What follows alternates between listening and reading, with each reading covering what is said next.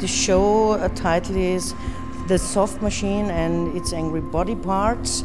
So it's inspired from the 70s and how the 70s have a big impact of our days now.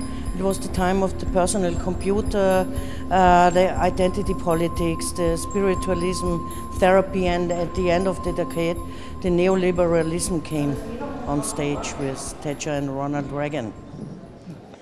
Our big working modus is about transmedia, transgenre, transidentity, material aesthetics, which means we are working with identity and questioning which impact they do have concerning ourselves. How can we transform, how can we push the boundaries or become hybrids? So what you see here is I'm very interested into design and art history. You see here a Werner Panton S-chair. You see my face, it's a self-portrait.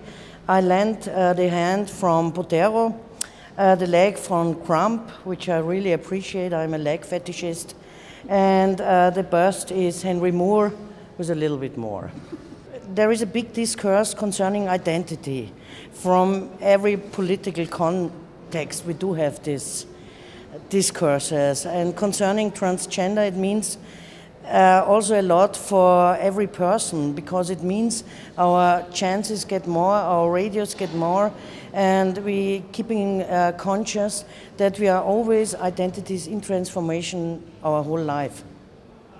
Yeah, I guess it's will become more part of the middle of the society, and it was always there. And at the moment, we see the diversity of society visible, becoming more visible.